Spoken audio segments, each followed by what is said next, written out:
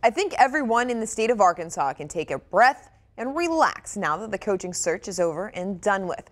But before we completely move on to the Eric Musselman era, Hunter Yurachek took some time yesterday to reflect on the program's past. He was candid Monday about the way in which he conducted his coaching search, saying that he wanted to keep it in-house instead of hiring a firm, and that of utmost importance was maintaining his and the university's integrity.